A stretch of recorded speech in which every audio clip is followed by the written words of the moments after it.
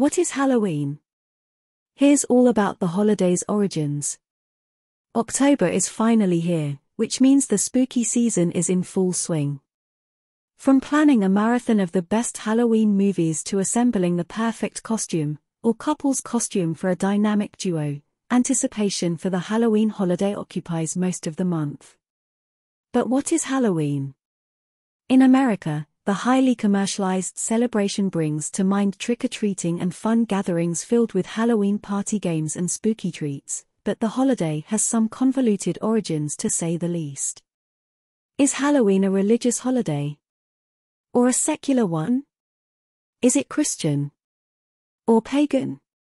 The answer is yes, yes, and largely depends on your beliefs and how you celebrate. So let's cut through the confusion by revisiting the history of Halloween and the origins of some of its most beloved traditions. What is the meaning of Halloween? The current English name Halloween traces back to medieval Christianity. The word hallow is derived from the Middle and Old English words for holy. As a noun, it can also mean saint. In those days, the Christian holiday we know as All Saints' Day was called All Hallows' Day, and the day before, when an evening mass was held, was All Hallows' Eve. That name eventually got shortened to Halloween. Why is Halloween celebrated on October 31st? There are two answers to this question, a pagan one and a Christian one. The ancient Gaelic festival of Samhain, which occurred on November 1st but kicked off the evening before, is considered the earliest known root of our secular Halloween traditions. It marked a pivotal time of year when seasons changed, but more importantly, observers also believed the boundary between this world and the next became especially thin, enabling them to connect with the dead. This is also where the history of Halloween gains its haunted connotations. As the etymology of the name suggests, Halloween has Christian roots too. Celebrations of Christian martyrs and saints date back to 4th century Rome. In the early 7th century, Pope Boniface IV put All Saints' Day on the calendar when he dedicated the Pantheon in Rome to the saints, but the day was May 13th. In the next century, Pope Gregory III changed the day to November 1st when he dedicated a chapel in St. Peter's Basilica to the saints. Yet another century later, Pope Gregory IV added All Saints' Day to the universal Christian calendar, officially extending the celebration from Rome to churches everywhere. With the Christian celebration of All Saints' Day on November 1st came All Hallows' Eve, or Halloween, on October 31st, as well as All Souls' Day on November 2nd, a 3-day holiday collectively called Hallowtide. Is Halloween a pagan holiday or Christian holiday? Though largely a secular celebration today, Halloween has both Christian and pagan roots. During the Middle Ages, as the Christian Roman holiday of All Saints' Day spread to other Christianized areas, Hallowtide traditions merged with local cultures. In Celtic regions that formerly celebrated Samhain, the local Christian Halloween traditions that arose included jack-o'-lanterns, bonfires, and costumes. Did these local Christian Halloween customs evolve from older pagan traditions? Most scholars agree that they did, though Catholic sources dispute the notion as lacking historic evidence. At the heart of the controversy is the fact that the ancient Celts did not leave written records, though we do have folklore, stories passed down by word of mouth, and artifacts, such as a 1st century BCE bronze calendar found in France that references Samhain.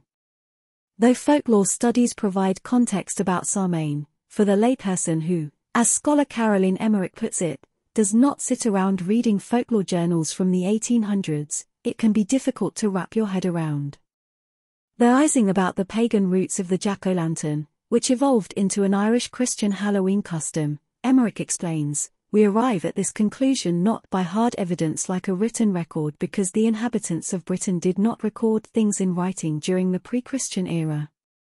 We assume the pagan origins of folk customs like the jack-o'-lantern by analyzing them within the context and framework in which they are presented in the folklore and the larger folk culture. The history of Halloween traditions. The early pagan holiday of Samhain involved a lot of ritualistic ceremonies to connect to spirits, as the Celts were polytheistic.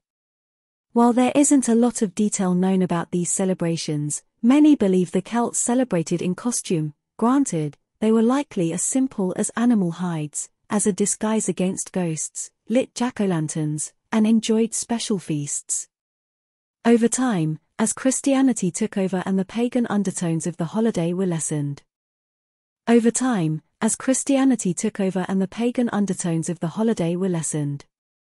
The Irish custom of lighting jack-o'-lanterns to ward away evil spirits came to have a Christian-themed allegory attached to it. A character named Stingy Jack outsmarts the devil and avoids hell, but his sinful dealings keep his soul out of heaven. Instead, his soul roams the earth, lighting his path with an ember held in a carved radish. Though Christianized, the ghostly element of the story recalls the blurred boundary between the living and dead on the night leading into Samhain. Other mystical rituals of earlier times evolved into more light-hearted fun and games.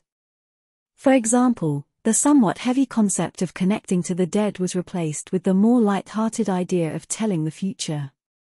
Bobbing for apples, for example, became popular as a fortune-telling game on All Hallows' Eve. Apples would be selected to represent all of a woman's suitors, and the guy, apple, she ended up biting into would supposedly represent her future husband. In fact, Halloween previously posed a huge, albeit rather superstitious, matchmaking opportunity for young women in the 19th century. Another popular All Hallows' Eve ritual was mirror gazing, as people hoped to catch a vision of their future by looking into the mirror. There are also reports of fortune cookie-like favors being given out during earlier times. People wrote messages on pieces of paper in milk, and the notes were then folded and placed into walnut shells. The shells would be heated over a fire, causing the milk to brown just enough for the message to mystically appear on the paper for the recipient. The history of Halloween costumes and trick-or-treating. An early precursor to trick-or-treating is believed to be souling, the tradition of going door to door asking for soul cakes, a treat similar to biscuits, in exchange for prayers for the dead in purgatory. Technical note: soul cakes originated as part of the All Souls' Day holiday on November 2nd. The tradition also involved dressing up, as we see in one recollection of souling in England, published in 1886, that describes children in fantastic costume. The Scottish practice of guising, a secularized version of souling, swapped the prayers for tricks. The costumes evolved too, taking a scary turn when young Scottish and Irish pranksters got the idea to spook unsuspecting neighbors. Eventually, this evolved into the tradition of trick-or-treating in the United States. The candy-grabbing concept became mainstream in the early to mid-1900s, during which families would provide treats to children in hopes that they would be immune to any holiday pranks. How Halloween came to America. The Halloween holiday remains popular in America today, but it actually almost didn't make it across the Atlantic. The Puritans were disapproving of the holiday's pagan roots, so they didn't take part. The American colonial Halloween celebrations that did take place featured large public parties to commemorate the upcoming harvest, tell ghost stories, sing, and dance.